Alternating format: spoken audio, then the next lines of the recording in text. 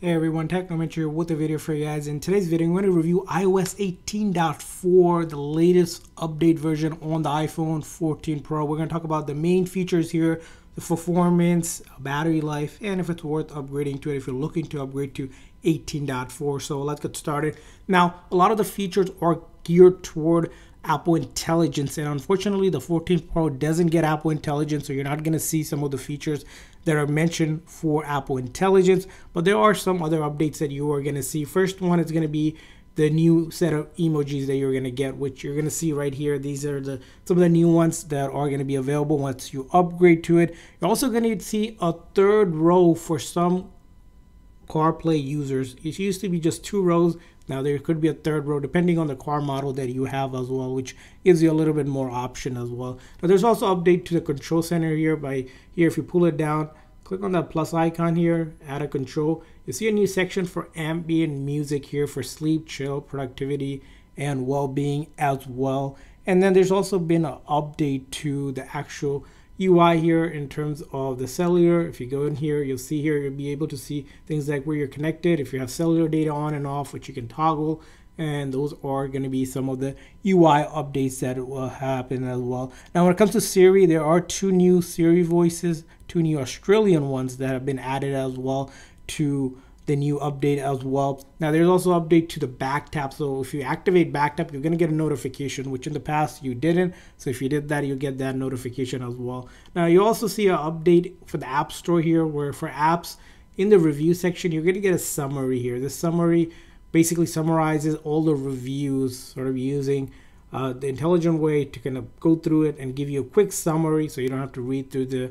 reviews for each one. So if you're looking for app, you can kind of quickly see what users are saying. There's also been an update to Apple Maps as well that will give you the ability to select your preferred language as well. So that's a setting update, so you can select what language you want it to do. There has been also an update to the password apps. If you use the passwords app, certain passwords might have a verification code that comes with the timer, so you'll be able to see your 2-factor authentication code timer on it as well with your device here. Now along with that, other updates you're going to see is now you can change the default translation app. So in your settings, if you go to apps, default apps, you'll see an option that says translation. By default, it's going to use Apple's Translate app, but you can select your own third-party app as well as the default translation app. Now this feature is pretty new here. Some apps still need to be updated to turn on that ability to actually be set as a translation app.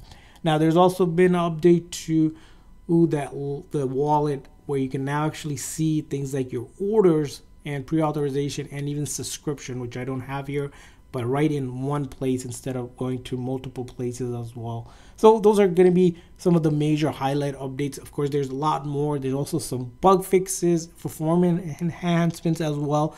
But coming down to it is performance-wise, with 18.4, performance has been pretty. All of the things that we're looking at here is working as expected. I'm not seeing any issues with it. You'll see here everything works as is. All of your popular apps are working. There's no issues with all of the apps, whether you're using it for social media, gaming, using it for just productivity tools, YouTube streaming. All of that is working without any issues. As you can see here, everything works smoothly, which is expected on this update here, because it is a stable update. .4 has been pretty much one of the more stable update you're going to see when it comes to any update. Now the other aspect you're going to probably wonder is the battery life on it. How is the battery life on it?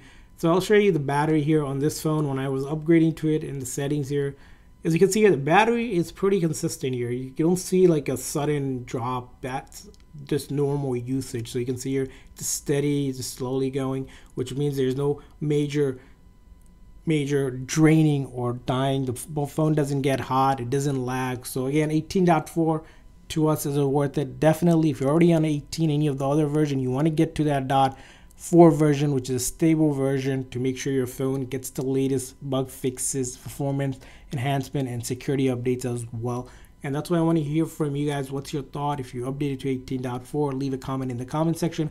Thanks for watching. We'll see you guys next time.